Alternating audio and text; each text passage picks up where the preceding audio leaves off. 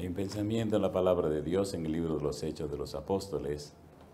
Hechos de los Apóstoles, capítulo 13, versículo 9 y versículo 10. Hechos, capítulo 13, versículo 9 y versículo 10. Hoy estoy estrenando mi voz de locutor, porque mi hija me dijo, tiene que estrenar tu voz de locutor, papi. Digo, está bien, así lo haremos. Así que hoy tengo voz de locutor, disculpen, pero hay que usar todos los dones, ¿verdad? Muy bien.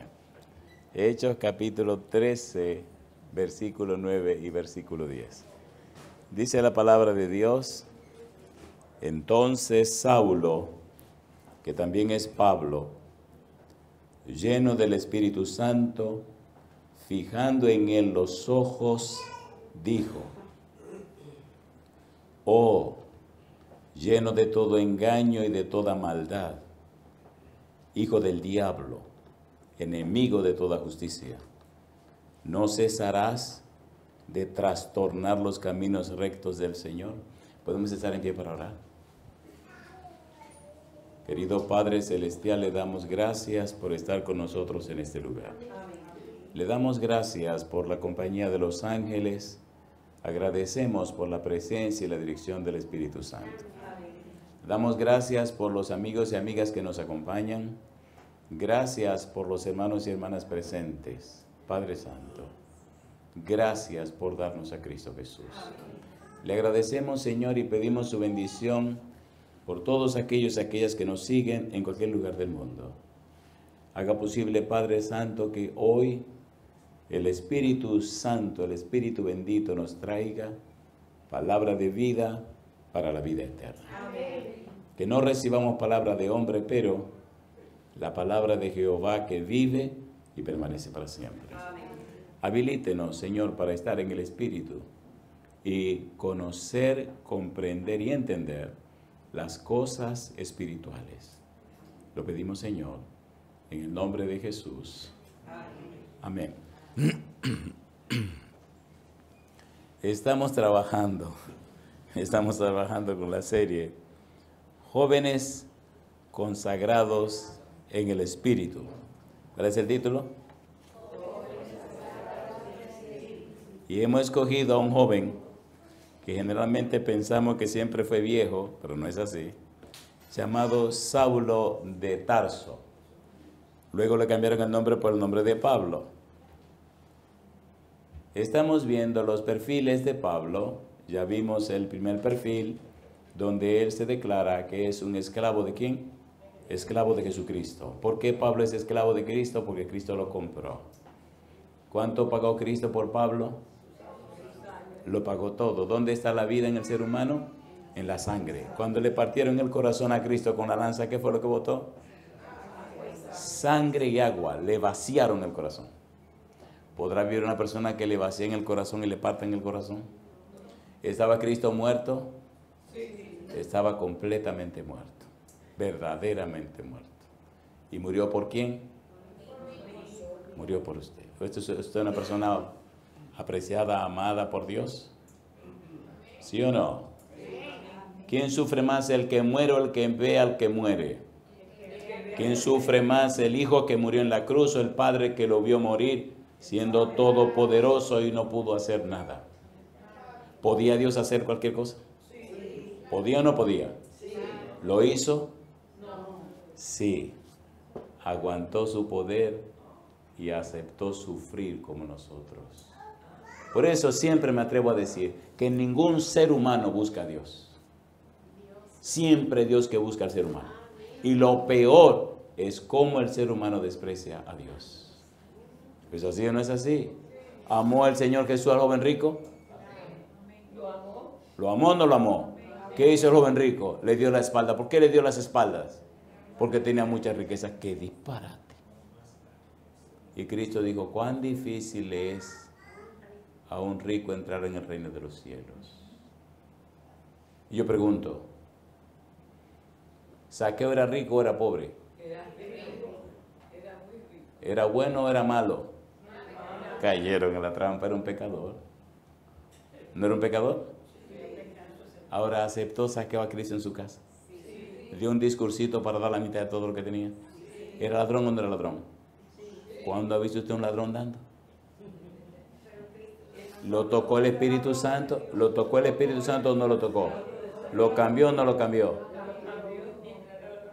Entonces la pregunta es esta. ¿Vino Cristo a encontrarse con Pablo? ¿Cambió a Pablo? Vamos a ver uno de los tópicos, cómo era perseguidor, injuriador y era malo. Cristo se encontró con él y le cambió la vida. ¿El joven rico era bueno o era malo? Él era bueno y era querido por todos, era apreciado por todos en la ciudad. Cayeron en la trampa otra vez. Era un pecador. Bueno en su concepto. El joven rico era bueno o era malo, era un pecador. ¿Qué era el joven rico? Pecador. ¿Qué era Saqueo? Un pecador. ¿Qué era Pablo? Un pecador. El concepto bueno o malo es una trampa. ¿Qué es usted? Un pecador. ¿Qué soy yo? Un pecador. Bueno es Dios, dijo Jesús. ¿Es así o no es así? ¿Qué dice Juan 3:16? Porque de tal manera, ¿cómo dice el texto? Porque de tal manera, ¿cómo dice el texto? Porque de tal manera, ¿cómo dice el texto? Porque de tal manera, explíqueme cómo es posible que un padre deje y entregue a su hijo para que se lo maten. Explíqueme eso. Explíquemelo. Y un todopoderoso Dios que no hace nada. Explíquemelo. Le escupen al hijo, le dan una bofetada, lo apalean, le dan palo en la cabeza que le deforman la cabeza, le latigan la espalda que los pedazos, volaban los pedazos que se le veían las costillas. Y el papá mirando eso y no hizo nada. ¿Qué pasó aquí? ¿Qué pasó aquí? Siempre imagino los querubines en el cielo, viendo la escena. Mi madre. Mire, compadre. Mire.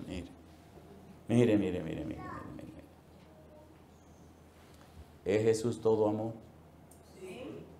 ¿Amó a todo el mundo? ¿Es cuidadoso con todo el mundo? Y ahora lo dejan y lo abandonan solo. Y se lo comen. Cuando usted hable de la palabra amor, ponga mucho cuidado, porque es bueno definir cuál es el amor del que estamos hablando.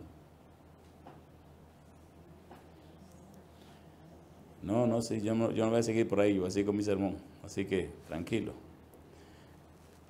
¿Quién era Pablo? Dios la bendiga, hermano. Dios la bendiga. Dios la bendiga. Romanos capítulo 1, versículo 1. Vimos en Romanos 1:1 que Pablo era un esclavo de ¿quién? Romanos capítulo 1, versículo 1 dice: Pablo, siervo de Jesucristo, llamado a ser apóstol, apartado para el evangelio de Dios. ¿Era un esclavo de Jesucristo Pablo? Sí. ¿Por qué Pablo era esclavo de Jesucristo? Porque Cristo lo compró. Y ahí quedó. ¿Por qué cosa era esclavo de Jesucristo? Cristo lo compró. ¿Aceptó Pablo que Cristo lo comprara? ¿Se sometió a Cristo? Porque para mí el vivir es Cristo y el morir es ganancia. ¿Quién dijo eso? ¿Lo diría usted también? Una cosa linda, mamá. Sí. ¿Qué era Pablo? Dice apóstol de Jesucristo. Ponga cuidado, versículo 1. Llamado a ser apóstol. Apóstol por llamamiento divino. ¿Quién encontró a Pablo camino a Damasco, lo tumbó del caballo y le hizo un llamado? ¿Quién hizo eso? ¿Sabía Jesús lo que estaba haciendo Pablo? ¿Estaba Jesús de acuerdo con lo que estaba haciendo Pablo? ¿Por qué lo tumbó del caballo y le dio un entrallón fuerte antes de hablarle? ¿Por qué le quemó los ojos y lo hizo ciego, lo puso ciego? ¿Qué estaba pasando con Pablo? ¿Era testaduro o no era testaduro? ¿Sí o no? Tan testaduro era este bendito hombre que aceleró su fin. No se calle, que yo no voy a seguir por ahí. Pero hay un sermón que predicamos que se llama Los errores de Pablo, o el error de Pablo. Trate de verlo ahí en YouTube para que vea la explicación de por qué digo que era testaduro. testa en la cabeza, tenía una testa dura, una cabeza dura. ¿Han conocido gente con la cabeza dura? A ver si o no. Usted le dice, mira que por aquí. ¿Y qué por aquí? Mira, te dije que por aquí. Hay ovejitas que son un poco peligrosas. ¿Y qué es lo que hacen con las ovejitas que son así? Amenazan a acabar con el rebaño entero, porque ya quieren tirar para la izquierda, tirar para la izquierda. Y las otras, esas ovejitas que son tan inteligentes, tan ovejas, se llevan de cualquiera. ¿Y qué van a terminar? Dice el pastor, van a terminar en un precipicio y se van a matar el rebaño entero. A la ovejita que anda saltando y fuñando la pensa, ¿qué hace el pastor? Con amor, ¿qué hace? ¡Crah! Le rompe una pierna. ¿Saben lo que es un callado? Un callado, uno que no habla, pero el callado en la mano del pastor es un palo para pelear. Y la disciplina, la ovejita, la disciplina o no la disciplina, tiene su vara, ¿verdad? Que conforma así, de U, y la ala la trae, ve mi negrita linda.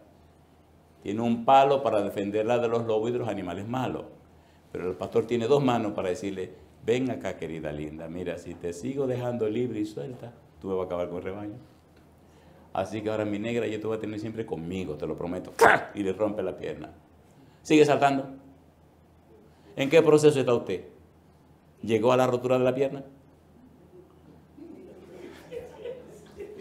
Este hay que decirlo con gracia. ¿Tenía Pablo un problema de oftalmia, un problema en los ojos? ¿Cuántas veces le oró a Dios para que se lo quite? ¿Y qué le decía a Dios? Bástate mi gracia porque mi poder se perfecciona ¿dónde? En la debilidad. ¿Pero qué queremos nosotros? ¿Somos tan bárbaros que queremos hacerle la agenda a Dios? ¿O no? Y tú tienes, Señor, y tú tienes. Pero espérate un momento, mi negro, tú no sabes ni siquiera qué va a pasar mañana. Yo sí lo sé. ¿Se sometió Pablo? Mire qué cosa linda. Mire qué cosa linda. Por eso me gusta tanto la Biblia. Primera de Corintios, capítulo 9, versículo 1 y 2. Ser un apóstol significaba y significa que la persona dio a Jesús. Y luego vamos a ver una acepción más amplia de la palabra apóstol con el significado de enviado. Y vamos a combinar los dos detalles. 1 Corintios capítulo 9, versículo 1 y 2. ¿Cuál método estamos usando de estudio? Bíblico, gramático, descriptivo. ¿Qué método estamos usando de predicación? Bíblico, cristocéntrico, contemporáneo. ¿Qué método estamos usando de predicación? Bíblico, cristocéntrico, contemporáneo. ¿Qué método de estudio? Bíblico, gramático, descriptivo. No olvide eso. Capítulo 9, 1 Corintios capítulo 9, versículo 1 hasta el versículo número 2. ¿Qué dice el 1? Dice Pablo, no soy apóstol, no soy libre, no he visto a Jesús el Señor nuestro, no sois vosotros mi obra en el Señor. Si para otros no soy apóstol, para vosotros ciertamente lo soy, porque el sello de mi apostolado sois vosotros en el Señor. Pregunto, ¿vio Pablo a Jesús cuando lo tumbó del caballo? Sí. ¿Habló con Jesús? Sí. ¿Sí o no? Sí, Señor. Sí, Señor. ¿Los apóstoles vieron con Jesús? Sí. Ya veremos en el capítulo 15, 1 Corintios, cómo Santiago, el hermano de Jesús, fue apóstol porque vio al Señor. Si la persona no ha visto a Jesús, es un enviado, pero no llega al nivel de apóstol bíblico como enseña la palabra de Dios. Es bueno que esté muy claro. Hoy hay mucha gente llamándose apóstol. Espérese, vamos a ver a qué acepción usted se refiere. Porque si el Señor le envía, usted es un enviado de Dios. Pero apóstol, como pesa la palabra, y eso es otra historia. Capítulo 15, versículo 3 al 8. Vamos rapidito. En 1 Corintios 15, 3 al 8. A ver si podemos avanzar, porque hay mucha cosa hermosa que necesitamos compartir. 1 Corintios capítulo 15, versículo 3 al versículo 8. ¿Cómo dice la Biblia? Porque primeramente os he enseñado lo que asimismo recibí. ¿Qué cosa? ¿Quién está hablando? Pablo. Cristo murió por nuestros pecados conforme a las Escrituras, y que fue sepultado y que resucitó al tercer día conforme a las Escrituras, y que apareció a Cefas y después a los 12. Pablo describe lo que es el Evangelio. ¿En qué consiste el Evangelio? La muerte, la sepultura y la resurrección de Jesús. Mi pregunta, ¿murió Cristo o no murió? Sí. ¿Lo sepultaron o no lo sepultaron? Sí. ¿Resucitó o no resucitó? Sí. Ese es el Evangelio. Ahora, mire qué interesante, versículo 5. y que apareció a Cefas. ¿Quién es Cefas? Pedro. Y después a los 12. Después apareció, ¿a cuántos dice? A más de 500 hermanos a la vez, de los cuales muchos viven aún y otros ya duermen. Después apareció a Jacobo, después a todos los apóstoles. ¿Y qué dice el versículo 8? Y al último de todos, como un abortivo, ¿a quién le apareció? Me apareció a mí. ¿Lo vio Pablo? ¿Habló con Jesús? A ver, ¿sí o no? ¿Es Pablo un enviado de Dios? ¿Lo envió Dios? Yo digo, alabado sea el nombre de Dios. ¿Le gustaría a usted ser un enviado de Dios? ¿De corazón le gustaría ser un enviado de Dios? ¿Qué ocurre cuando usted es un enviado o una enviada de Dios? Dice Salmo 34, versículo 6, que el ángel de Jehová acampa entre los de los que le temen y los defiende. ¿Camina Dios entonces con usted? ¿Le acompaña a Dios? ¿Le acompaña o no le acompaña? ¿Se da la gente cuenta que el Señor le está acompañando? A ver, ¿sí o no? ¿Hace Dios milagros y maravillas en la vida suya? ¿Es real Dios? ¿Es todopoderoso?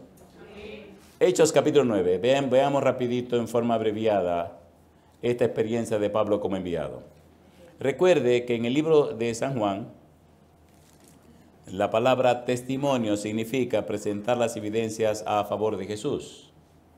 En Hechos de los Apóstoles llama la atención que el mismo significado que menciona Juan acerca de la palabra enviado se usa también en el libro de los Hechos de los Apóstoles.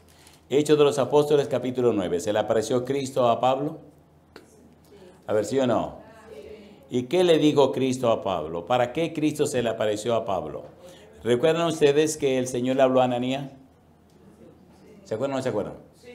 Mire usted lo que le dice Cristo a Ananías en el capítulo 9, versículo 15. El Señor le dijo, ve, porque instrumento escogido me es este. ¿Con qué propósito? Para llevar mi nombre en presencia de los gentiles y de reyes y de los hijos de Israel. ¿Se le apareció Cristo a Pablo? Sí. ¿Había un propósito con ese aparecimiento? Sí. ¿Una misión? Sí. ¿Cuál era la misión? Enviarlo ¿a quiénes? A los gentiles, a los reyes, a los hijos de Israel. ¿Cumplió Cristo su cometido con la vida de Pablo? Y se levantó esa madrugada la señora, compadre, con un garrote en la mano y le entró a Pablo al muchacho. ¿Qué había hecho ese muchacho? Eran las 2 de la mañana y el dichoso muchacho estaba leyendo la Biblia. ¿Usted sabe lo que es eso? Y la señora le dijo al infeliz, tú no sabes que leer ese libro te pone loco. Le rompió un long plane. ¿Se acuerdan de los long plane? ¿Se acuerdan o no se acuerdan? Le rompió el long plane, le rompió los casetes, le rompió un libro y no le entró a la Biblia por respeto. Y le entró a Pablo, el pobre muchacho. El infeliz muchacho se fue a la cama caliente, pero no incómodo ni guapo porque su mamá. Caliente por los palos que le dieron, compadre. Y antes de acostarse se arrolló delante de su cama y le dijo a Dios, Señor, ni bebo ni fumo, ni me ando acostando con mujeres, trabajo como un animal y todo el dinero lo traigo a mi casa. Si esto es ser cristiano, que a uno lo apaleen por leer la Biblia, por orar, por buscarlo a usted, vamos a ponernos claro. Vamos a ponernos claro. Ya yo tengo 2 años sirviéndole a usted y esto no me está gustando, ¿no? Bueno, el muchacho se acostó y se durmió. Al quedar dormido se sueña que está acostado en su cama y de repente oye una voz que le dice, fulano, fulano. El tipo está durmiendo y cuando oye la voz en el sueño mira detrás de un armario y ve una persona ahí parada con una ropa blanca. Cuando usted está con los ojos abiertos, usted tiene un foco en el frente, pero usted puede ver las cosas que están pasando aquí, ¿o no? Y entonces el muchacho quiso doblar su cara para ver esa figura que se ve allí con una ropa blanca y el pelo que le caía a los hombros. Y entonces le dice, no intente mirarme que no me va a ver. Estaba rígido en la cama. Y entonces le dijeron, no te ha pasado nada todavía. Esto no es ni sombra de lo que te va a pasar. Por seguirme y obedecerme, y por servirme y obedecerme, te van a pasar cosas peores. Escucha. Y empezó a contarle todo lo que le pasaría. Las veces que estaría al borde de la muerte. Los maltratos que le daría a su mamá, sus hermanos. Cómo le tratarían en ciertos lugares. Todo el peso de su vida. Y le contó cosas increíbles. Algo sostuvo al muchacho y fue que le dijo, pero siempre estaré contigo. Ya el muchacho se hizo hombre. Hace unos días estábamos juntos y me di cuenta que el infeliz está envejeciendo. No me digamos que la gente de 64 años no está viejito. ¿Está viejito o no está viejito? A ver si o no. No importa que usted se corte donde se corta, hágalo usted le dé su gana. Si tiene 64 años se está poniendo viejito o no. A ver si o no. ¿Qué dijo Moisés en el Salmo 90? Que la edad de la gente son 70. Y lo más robusto, 80. Así que si usted tiene 64 en la lista, ¿cuánto le quedan? Compadre, le quedan 6. Así que mire a ver si se afina rápido, porque usted se afina o lo desafinan. Pero el Señor siempre ha estado con el muchacho ese. Lo ha cuidado, lo ha protegido, El Señor es hermoso, el Señor es maravilloso, el Señor es maravilloso. Anoche el muchacho le dijo a Dios, Señor, yo me siento mal de la gripe. Esta mañana hoy en la mañana, tengo que ir a tal lugar a predicar. Si usted no quiere que vaya, deje que esta gripe se ponga más fuerte, así me duerme y me olvido de todo. Le escribo, sí, claro, a la persona, le digo, estoy enfermito, y con esta voz de locutor que tengo ahora, me van a entender de que el tipo no está bien.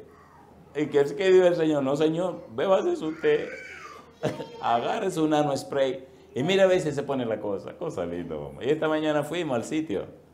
Oiga, fue una mañana tan hermosa, fue algo tan glorioso y maravilloso. Alabado sea Dios. Enviado, capítulo 22. Hechos de los Apóstoles refiere a la historia de Pablo 3 veces. En el capítulo 9, el capítulo 22 y el capítulo 26. Vamos al 22 ahora. Mire qué cosa linda, mire qué cosa linda. Hechos, capítulo 22, dice el Señor Jesús. Hechos, capítulo 22, versículo 21. ¿Qué le dice el Señor a Pablo? Pero me dijo, ve. ¿Qué dice ahora? Porque yo te enviaré lejos a los gentiles. ¿De qué cosa dice? Te enviaré. Pregunto, ¿envió Dios a Moisés al pueblo de Egipto para liberar a su pueblo? ¿Pero cómo lo hizo Dios? ¿Vino y habló con Moisés? ¿Le habló a Moisés? ¿Moisés le respondió? ¿Moisés le preguntó? ¿Dios le respondió? ¿Estaba difícil Moisés? Sí, estaba patinando. No, que mire, le estoy hablando a usted. Cosa linda, así está linda. ¿Fue Moisés o no fue? ¿Tuvo éxito o no tuvo éxito? Pablo dio su patinadita, pero el Señor le dice, soy yo que te estoy mandando, muchacho, estate tranquilo. Te enviaré. La palabra, el verbo enviar o enviado. Bueno, ¿qué dice Juan 1, 6, 7? Me fascina en todo versículo. Hubo un hombre enviado de Dios, el cual se llamó Juan. Este vino por testimonio para que diese testimonio de la luz, a fin de que todos creyesen por él. ¿Juan el Bautista fue enviado por Dios?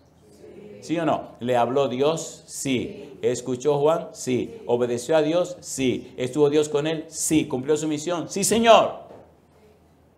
Si Dios te habló y te envió, cállate la boca, ve. Tú vas. Aunque no entiendas nada, tú vas. Porque tú no vas solo. Siempre que Él envía, viene con uno al frente. Él sabe que nada podemos hacer sin Él. ¿Lo sabe o no lo sabe? Ve. Capítulo 26. Pablo enviado. Estamos resumiendo. Hechos capítulo 26, versículo 16 y versículo 17. ¿Qué dice el 16? Pero levántate y ponte sobre tus pies, porque para esto he aparecido a ti, para ponerte por ministro y testigo de las cosas que has visto y de aquellas en que me apareceré a ti, librándote de tu pueblo y de los gentiles a quienes ahora, ¿qué dice? te envío. Cuando Dios te envía, se ocurre una entrevista. Hay dos partes del envío, Pempo y Apostelo. Pempo, la entrevista. Dios se entrevista con la persona que va a enviar o que enviará. Y Apostelo, la persona sale de la presencia de Dios a cumplir la misión de Dios. No tiene nada que temer aunque le corten la cabeza, porque Dios viene con la persona. ¿No hizo eso Jesús? ¿Lo hizo o no lo hizo? Cuando tenga tiempo, lea Lucas capítulo 1, versículo 19. Cuando Zacarías no le creyó a Gabriel, Gabriel no se puso contento, se enojó, se molestó.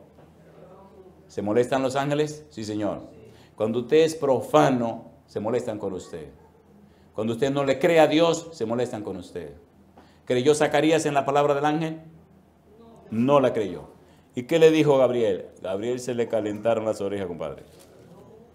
Y me quedó Gabriel, me imagino cosa linda, mamacita linda. Si hacen video de todo eso, ese video yo lo quiero ver. Quiero ver cuando Gabriel, que viene de la presencia de Dios, hablando en el nombre de Dios, ve este señor anciano que no le cree. Pero mire, por favor, pero espérate un momento, porque te está pasando a ti, tú no sabes con quién tú estás hablando. Y oigan lo que le dice Gabriel, bien caliente, estaba caliente Gabriel, estaba incómodo. Es uno de los personajes cuando lleguemos al cielo que yo quiero sentarme un largo rato con él y preguntarle, ¿cómo te fue? ¿Qué fue lo que pasó con Daniel? Me gusta cuando Gabriel le dice a Daniel, muy amado. ¿Le gustaría a usted que usted sea muy amado de Dios? A ver, ¿sí o no? Yo le hago una pregunta, sinceramente a usted. ¿El mundo espiritual es real o no es real?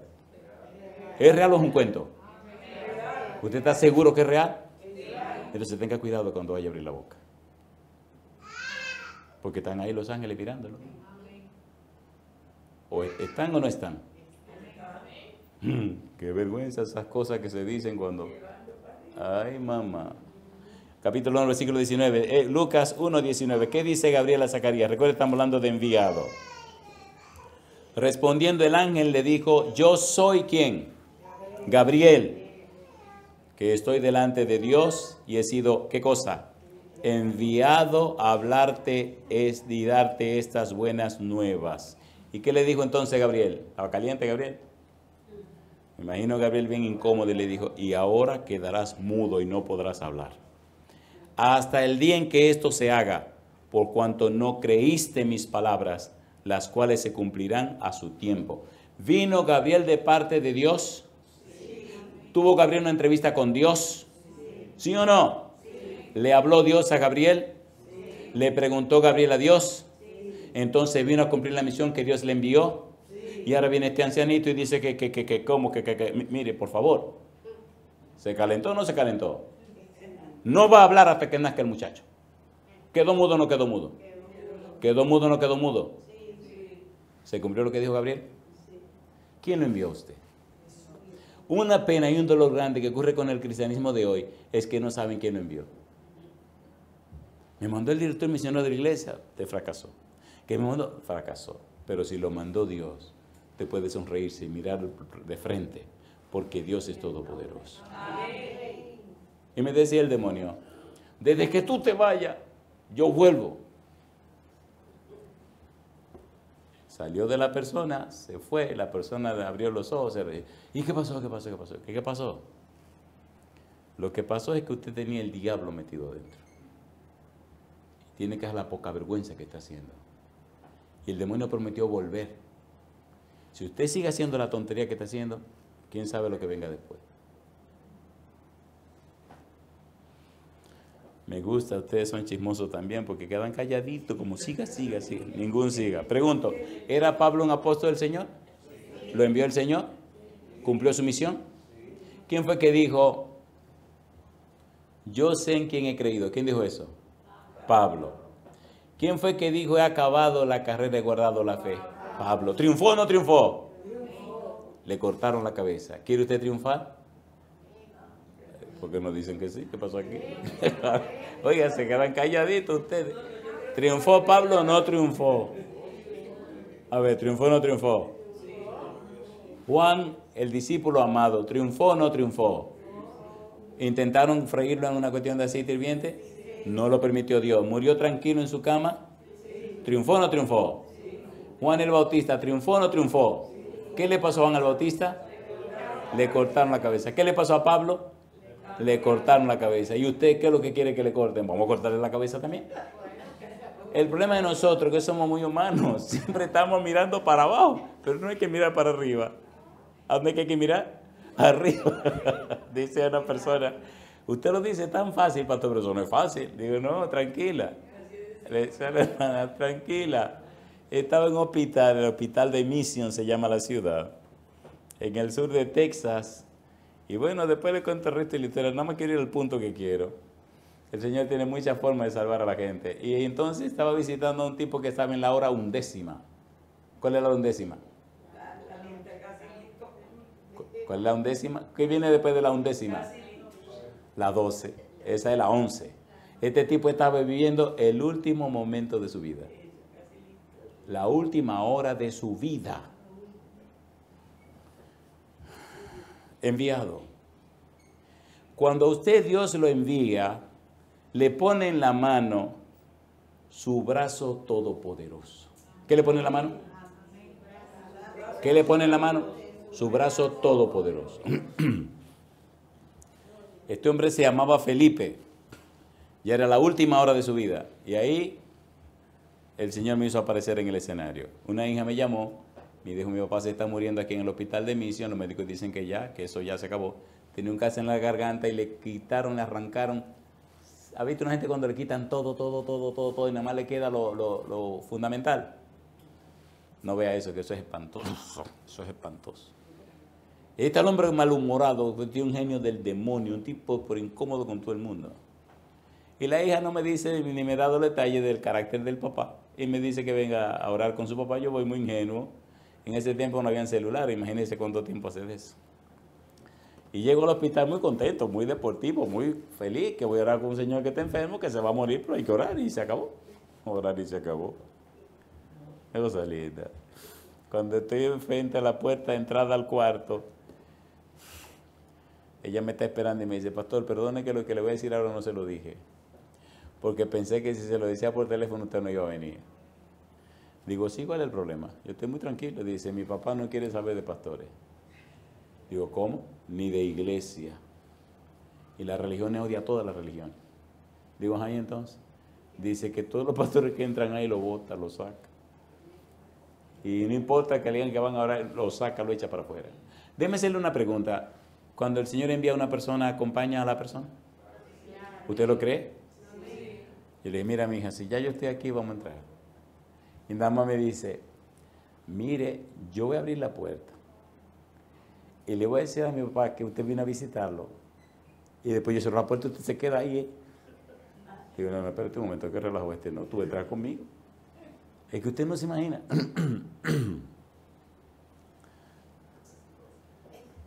Compadre, oramos allá afuera.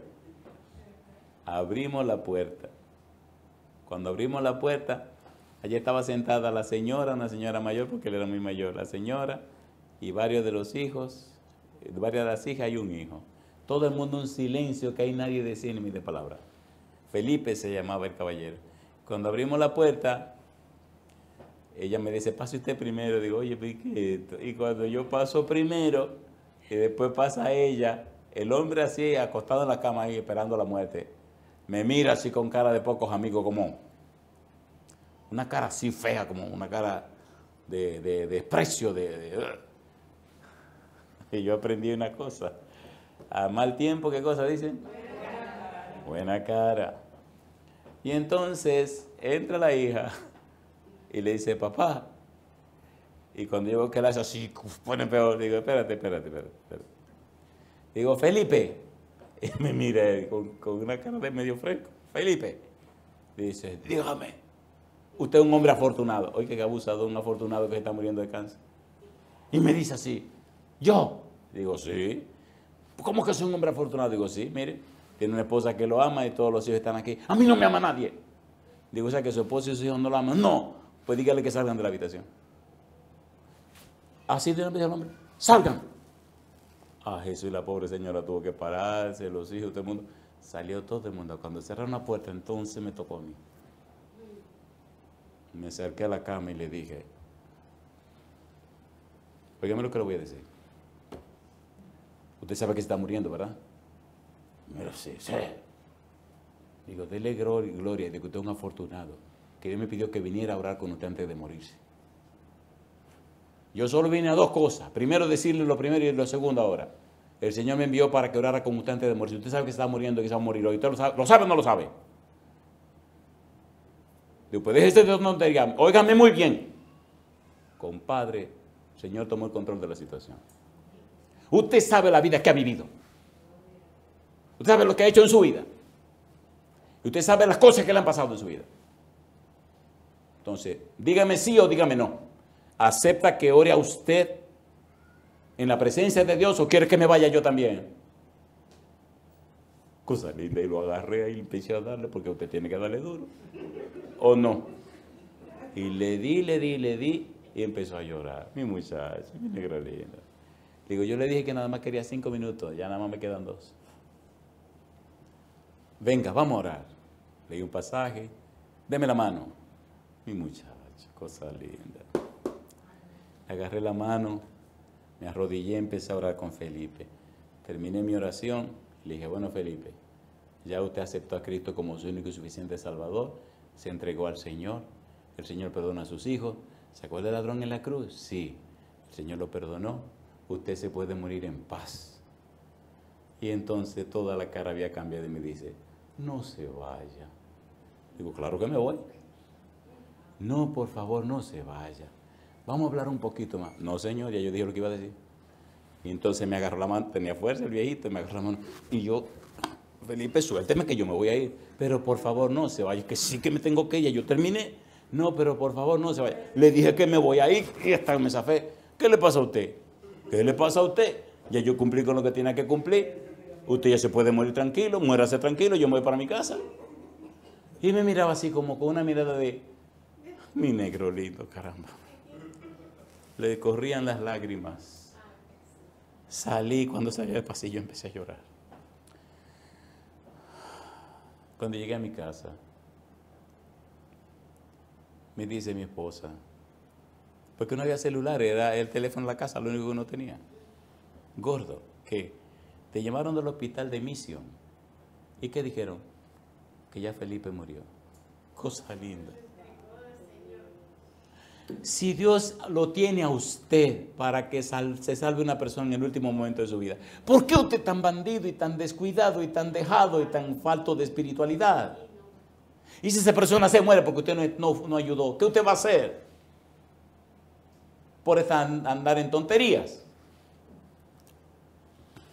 Llego a la oficina y me dice la secretaria, Odil, pastor, lo llamaron de ahí del Pueblo Nuevo, al lado de ahí donde está el cementerio en Santiago. Le dije, a mí, sí. Llamó una joven diciendo que su mamá se está muriendo y que ha pedido hablar con usted. Digo, no me diga. Le digo, ¿y de qué iglesia? La señora dice, no es de la iglesia nuestra. Digo, usted, dame la dirección. ¿Dónde está la dirección? Ah, mire, esta es la dirección. Tampoco habíamos ganga esta de GPS y internet. Esta pobreza que ustedes tienen ahora, no había nada de esa cuestión. Usted tenía que usar un mapa o ingeniársela, bueno. O saberse la manera, el modo nicaragüense. ¿Hay algún nicaragüense aquí por casualidad? ¿Ninguno de ustedes es nicaragüense? Bueno, si usted es nicaragüense sabe que lo que voy a decir es verdad. Me gustó ir a Managua porque las direcciones son muy pintorescas. Salí, no, así tan linda. Decía, oye, a los taxis. ¿Y dónde vive usted? Oh, Rosalita. En la Nestlé, sí. 4 esquinas al norte, sí. Doblando a la derecha, sí. Tanta esquina al sur, sí. Doblando a la izquierda, sí. Tanta casa, sí. Debajo de la mata de mango. Cosa linda, va así linda. No, si cuando la mata hay problemas. Y usted se ríe, pero si usted hubiera ido en mi tiempo, yo no sé si cambiaron eso. Esas eran las direcciones. Bueno, pues yo llegué ¿cómo se llama? Llegué por la gracia de Dios a Pueblo Nuevo y llegué a la casa de la señora, tocó la puerta, una joven me abre la puerta, me dice, el pastor Portes, digo, para servirle, venga, mi mamá lo está esperando. Voy a la habitación de la señora, mi muchacha, una señora mayor, pero tan dulce, tan Dios la bendiga. Y estaba sentadita en la cama. Y como siempre llego, yo sé que no ando solo, voy y le digo a la doña, ¿cómo está usted? Y se sonríe. Me dice, pastor, yo me estoy muriendo. Digo, la felicito. Y me dice, oh, ¿cómo te felicita? Digo, sí, la Biblia dice que los muertos en Cristo resucitarán primero. Si usted acepta a Cristo como su único y suficiente Salvador, usted va a resucitar primero que todo el mundo, porque eso es lo que dice la Biblia. Y se sonríe. Y me dice, gracias por venir. Mire, pastor, empezó a contarme su historia que yo no lo voy a contar a usted. Y después que terminamos, me dice, ¿qué usted cree? Digo, hermana mía, la Biblia dice que la sangre de Jesucristo nos limpia ¿de cuánto? De todo pecado. Le hablé, le presenté a Jesús, dijo que sí, aceptó al Señor, todo. Me arrodillé, le dije, usted tranquila, yo me voy a orar aquí arrodilladito. Oré por ella, terminamos, se secó las lágrimas. Me miró y me dijo, ¿le puedo dar un abrazo? Claro. Me dio mi abrazo. Salí de la habitación. La hija con lágrimas me dio las gracias. Y le dije, bueno, mi hija, ella ya está lista y arreglada. Ahora falta que te arregles tú también. Entregarle tu vida al Señor. Llegué a la oficina.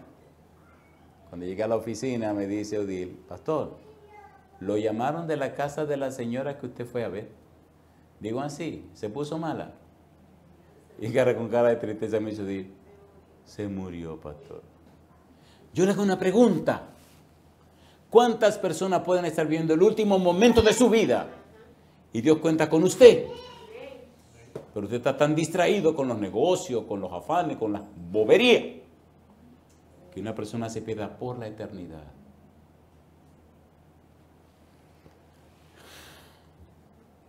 Vivíamos en Santiago. Sí, vivíamos en Santiago. Esta historia se la haré otro día porque ya el tiempo se me acabó. No, está bien. Yo le hago una pregunta. ¿Es real Dios? ¿Es real o no es real? Cuando yo empecé el camino de la vida cristiana, le dije a Dios un día, a mí no me vengan con el cuento de que yo tengo que creer porque fulano creyó. Porque yo no voy a comer lo que otro se comió. El otro se comió su comida y la aprovechó, pero como aprovecha a mí que el otro comió, cuando eso a mí no me va a hacer ninguna cosa. Que Pedro, que Pablo, que Juan, que Santiago. Amén, esos tipos ya vivieron y se fueron. Pero vamos conmigo ahora, Señor. Porque si usted no es real, conmigo no cuente. Conmigo no cuente. Ah, que tiene que creer porque Pablo dijo, y qué sé yo quién es Pablo. No, que Santiago dijo, pues qué sé yo quién es Santiago. Vamos conmigo ahora. Así como estuvo con ellos, tiene que estar conmigo también. ¿O no? Amén. ¿Prometió o no prometió Cristo que estará con nosotros todos los días hasta el fin del mundo? Amén. ¿Lo cumple o no lo cumple? Amén. Estaba dando una campaña por ahí, por San Cristóbal. Cuando llego a Santiago, no hay ni un solo pastor en Santiago porque todo el mundo anda para un retiro. Bueno, yo tranquilo llego a mi casa, ese domingo en la tarde, y llego feliz. Me comí la comida que mi esposa me guardó. Digo, ahora me doy un buen baño a dormir la tarde entera, compadre, porque aquí no aparece un puesto por ninguna parte, así que yo voy a dormir también. Suena el teléfono, no habían celulares. Aló, si usted es el pastor fulano de tal, sí, para servirle. Mire, lo necesitamos aquí en la clínica Coromina. Digo, yo no soy médico. Sí, pero es que un hombre que aquí dice que quiere hablar con usted. Digo, ¿conmigo? ¿Y cómo se llama él? Fulano Almonte, yo no lo conozco. Pero oiga, pastor, lo que pasa es que el tipo se está muriendo. ¿Qué? Se está muriendo. Digo, ¿ahí no hay médico? Sí. Y yo me río y le digo, ¿y entonces qué hago yo ahí? ¿Qué? No, que él dice que tiene que hablar con un pastor adventista, pero que si no es pastor adventista no habla con nadie. Y entonces el tipo se está muriendo. Digo, pues está bien, ahí voy. Llego a la clínica, subo a cuidados intensivos. Cuando voy por el pasillo, había una dama con unos cuantos muchachos discutiéndose, nada más oí cuando decían la cuenta del banco tal, la cuenta del banco tal, la finca de tal sitio, la finca qué sé yo a dónde, no, que el dinero en dólares. Allá afuera parece que tiran un asunto comercial, un asunto de bienes raíces, porque había... doy la voz, toco el timbre de cuidado intensivo, abre una enfermera y me mira y me dice, ¿usted es el Pastor Portes? Digo, sí, pues entre. Voy a la cama del señor Almonte. Me mira el señor Almonte y me pregunta, ¿usted es un pastor de la iglesia adventista? Sí, señor. Y se queda como medio sospechoso y me dice, ¿me puede enseñar su credencial? Mire qué abusador. Yo saco mi cartera, saco la credencial y le digo, mírela. Tomó y la miró y dice, gracias, pastor. Se sonríe y me dice, yo me estoy muriendo. Y yo sé que me muero hoy mismo. Mire, pastor, cuando yo era joven, un adolescente, conocí el mensaje. ¿Sabe que los adventistas tenemos un lenguaje muy de nosotros? Y me habló con ese lenguaje y toda la cosa. Y dije, pero le dije a Dios, Señor, yo te seguiré. Pero primero déjame hacer una base de mi vida. Y me fui al campo y compré tierra. Y crié animales, etcétera, etcétera. Tan empeñado estaba mi asunto de hacerme rico que me olvidé hasta de beber agua. Y a veces el agua que yo bebía, por estar metido con los animales, era el agua que queda después que cae la lluvia. ¿Han visto esos pozos de agua que se pone una cosa verde? Echaba la cosa verde y se veía esa agua así asquerosa. Porque estaba demasiado ocupado con los animales. Los riñones se le desgraciaron. Le dieron diálisis hasta donde pudieron, hasta que ya no había más diálisis que dar. El médico le dijo, don Almonte, lo sentimos, pues le trasplantamos los riñones, pero no hemos encontrado riñones compatibles, o usted se muere. Y dice, aquí estoy esperando la muerte. Míreme las manos. Tenía la mano negra y la otra mano negra. El tipo se estaba poniendo feo. Ya le habían dado diálisis hasta la saciedad. Dice, yo sé que hoy me voy a morir. Y mi esposa y mis hijos lo que están esperando que yo me muera para repartirse todo lo que yo hice. Y no están en la iglesia, no le importa ni le interesa a Dios. ¿De qué valió tanto sacrificio? Y entre otras palabras muy tranquilizadoras, le dije que él era un bruto, que era peor que un animal. Porque ¿cómo es posible que rechazara a Dios y que por disparates de cosas? Un hombre que no era viejo. Se le salieron un par de lágrimas. Le hice las preguntas apropiadas, le presenté a Cristo como su único y suficiente Salvador. Dijo que sí. Le presenté el Evangelio del Señor Jesucristo, lo aceptó. Le presenté la obra del Espíritu Santo, la recibió, la aceptó. Y entonces le invité a que oráramos. Yo me arrodillé delante de su cama. Como hice con Felipe, le tomé la mano, allí oré, se me salieron las lágrimas de ver cómo el corazón humano es tan humano.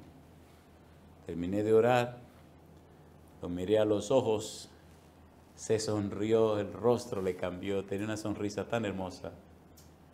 Y me dice, alabado sea Dios, pastor. Le dije, señor Almonte, usted puede estar muy seguro que ahora usted está en las manos de Dios.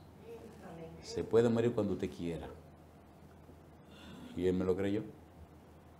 Se me quedó mirando con una sonrisa. Y había un monitor que hacía pipi, pipi. Y de repente hubo un pitido largo, con los ojos abiertos así, sonriente. El hombre se murió. Cuando hizo el pi, vino corriendo la enfermera, me miró, yo la miré. Me dice, ¿ya se murió? Digo, sí. Le cerré los ojos, tomé mi Biblia y me fui. Yo le pregunto, ¿es real Dios? ¿Es real o no es real? ¿Es real o no es real? ¿Envió Dios a Pablo? ¿Vino Jesús y habló con Pablo? ¿Le gustaría ser enviado o una enviada de Dios? ¿Le gustaría que Dios le acompañara? El demonio me dijo, el día que te separes de ese que te acompaña, te mato. Yo le contesté, tonto que sea yo de separarme de ese que viene conmigo. Termino con una pregunta. Amigo, amiga, hermano, hermana. Y a ustedes también. ¿Acepta usted darle a Dios todo derecho legal espiritual para que el Espíritu Santo venga a su vida y la transforme a la semejanza de Cristo Jesús? Amén. ¿Acepta usted la compañía de Dios para que vaya con usted a cualquier lugar? Amén. Y que el Santo Espíritu le habilite, le prepare y le capacite para que usted sea luz en la oscuridad de este mundo. Amén. Si usted dice sí, póngase en pie conmigo y oremos. Querido Dios, querido Padre Celestial, le damos gracias por su santa palabra. Le damos gracias por darnos a Jesús. Le damos gracias, Señor, por la obra del Espíritu Santo. Le damos gracias por el testimonio del apóstol Pablo. Padre Celestial, envíe su Espíritu bendito con su espada santa para que rompa todas estas cadenas que pesan sobre nosotros. Que el Espíritu Santo ilumine nuestra mente y lo más profundo de nuestro ser. Haga Dios que le amemos. Haga Dios que cada día sintamos la necesidad de su compañía. Guíe y dirija nuestros pasos, palabras, pensamientos y acciones. Le damos todo derecho legal y espiritual sobre nuestra vida para que en nosotros se cumpla su voluntad, cualquiera que sea. Padre, queremos ser enviados y enviadas del Dios Todopoderoso. En su mano nos entregamos, Señor. En el nombre de Jesús. Amén, Señor. Que Dios les bendiga.